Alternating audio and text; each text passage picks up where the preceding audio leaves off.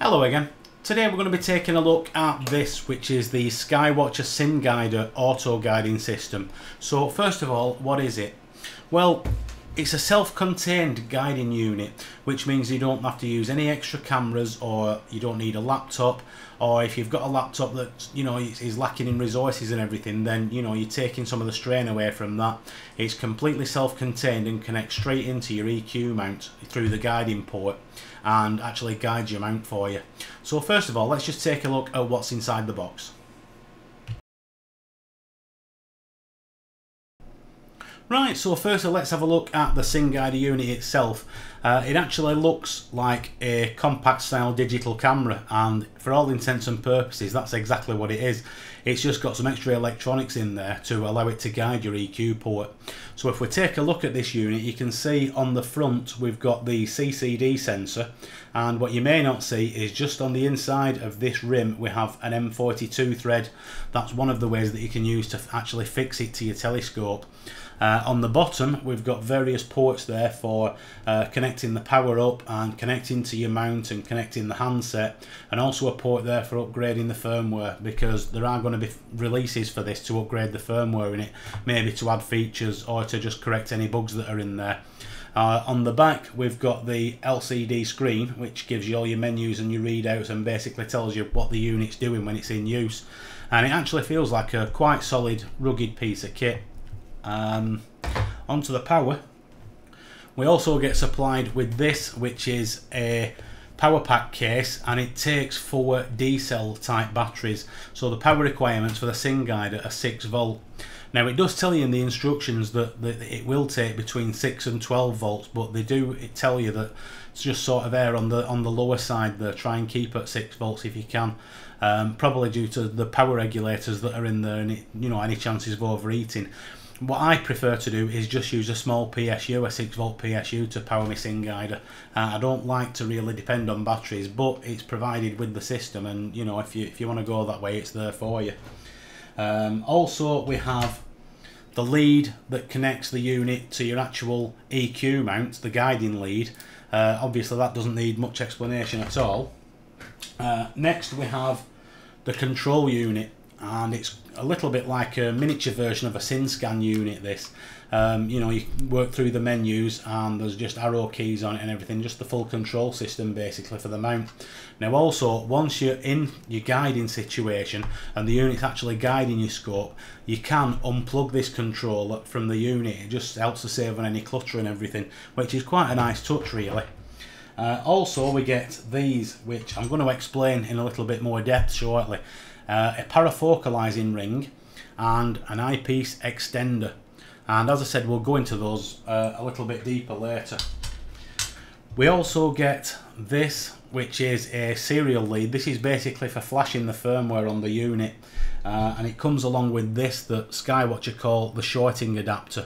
Now I don't know how the unit's going to be flash upgraded yet, because as I said, there's been no firmware upgrades released for it, but it's basically this system will be used in some way or another. As I said, I just really don't know. So what else is there? Well, I've got to give special mention to this, which is the instruction book that comes with the Synguider unit. Now Sky-Watcher have got quite a reputation really for bad instruction manuals, just not very clear. They've actually upped the game 100% with this, and it's actually a 14-page guide. This is the full English guide that I have, and it's 14 pages. It covers everything that you've got in the box, and quite concisely covers the full setup and how to do it and what to do. So what are the 2 extra parts for? Well, the system needs to be focused just like anything else does that you connect up to your telescope, and it's a fairly rigorous focusing routine that you have to go through, involving zooming the screen in and just getting the stars as small as possible, a little bit like focusing an eyepiece really. So what you do is you actually get the unit connected to your guide scope, focus it up following all the instructions that are in there, and you do get walked through that. Next, what you do is you lock the focuser on your guiding telescope and use an eyepiece. Now I highly recommend for that you use one of the 10mm eyepieces that actually come with most Sky-Watcher telescopes anyway.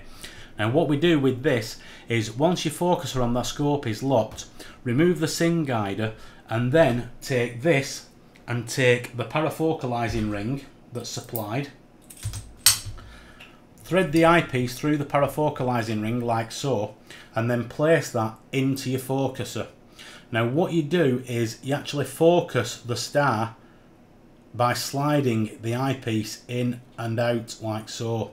Once you've hit a point where you're actually focused, you lock the ring onto the eyepiece like so. Now when you place this eyepiece into your focuser, it should actually be focused up. If it's not, then just do a little bit more fine adjustment. Now this part, the other part that we mentioned, the extender, is because you've actually in effect shortened the eyepiece by attaching the parafocalizing ring, you can now screw this into the eyepiece like so, and it actually just gives you enough then to fit into your focuser. It's worth taking a little bit of time over this, because I've found in using the Synguider that the focusing is very important to the amount of performance that you'll actually get from the unit. Also we have this, which is a M42 to 1.25 inch eyepiece extender. Now basically that will screw onto the front of the unit using the threads that I described earlier, and that then allows us to fix the unit to a telescope, basically just like an eyepiece, you know, just slot it in and fasten it up.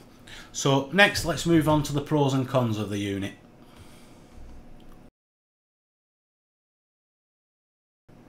Right, so pros and cons. Well, onto the unit itself first. As I said previously, it actually feels like a nice, solid, rugged piece of kit, and you know, the build quality just feels nice.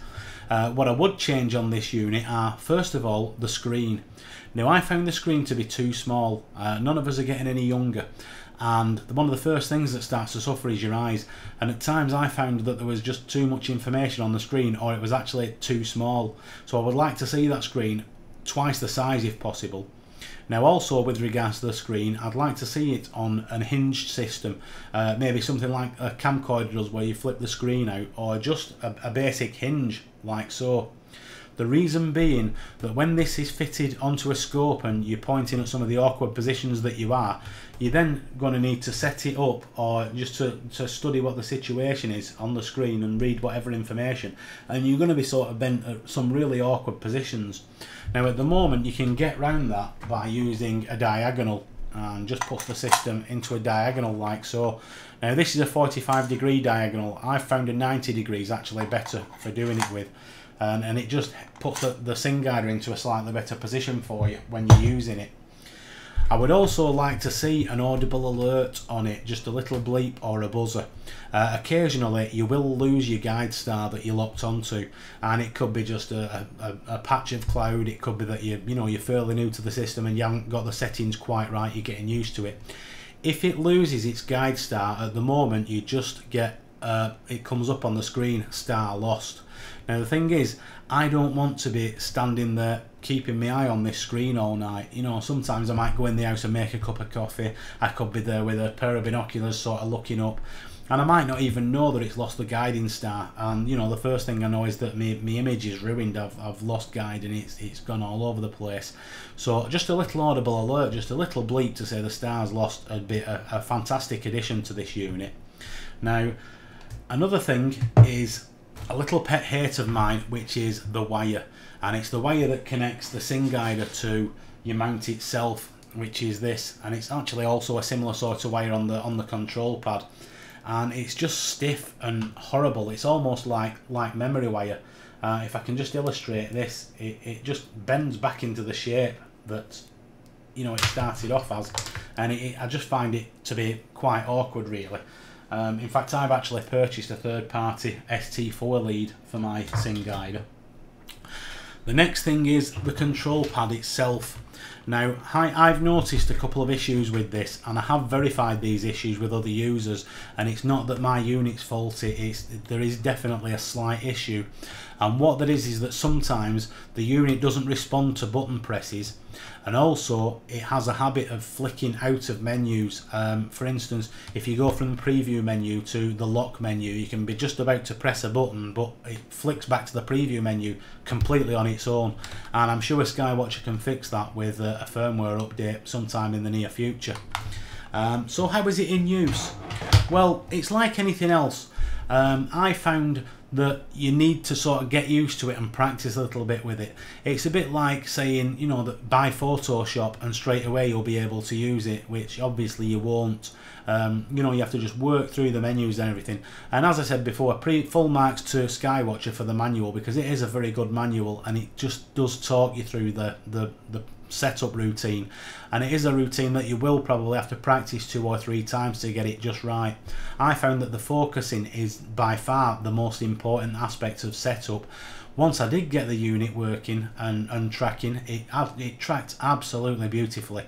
And what I'm going to do is I'm going to finish up in a couple of minutes with an image that's taken with a webcam connected to my Sky-Watcher 200p. I had the Synguider connected to a small ST80 piggybacked on the 200p, and I took a 5-minute exposure with a webcam. Now I'm sure anybody that knows anything about imaging will tell you that a webcam will show up bad tracking more than anything else, and you know, the image just speaks for itself. Other than that, am I pleased with the unit? I have to say yes, I am. You do have to put a little bit of time into it, but it's like anything else, you know, put a little bit of time in to get the results out. And would I buy it again? Absolutely, 100% yes. I do like this unit. It just, I don't know, it just appeals to me, and I want it to work for me. So yeah, I would buy it again, but I would like to see the improvements made that I've suggested, and I would also like to see you know, a firmware upgrade coming, you know, fairly soon to either add new features or just fix those couple of little bugs that are in there. So I'm going to leave you with that image now, and once again, thanks for watching.